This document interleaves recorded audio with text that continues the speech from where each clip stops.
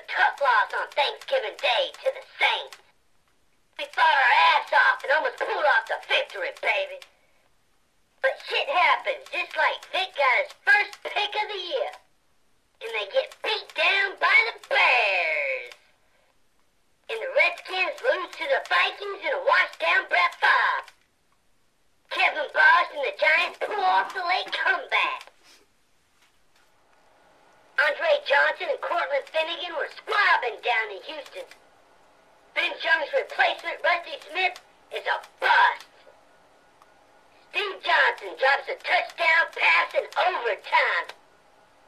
But what's new? The Bills lose 4 Super Bowls in a row. Now we got the Dallas Cowboys in Indiana. You better watch your back. Cowboys, baby.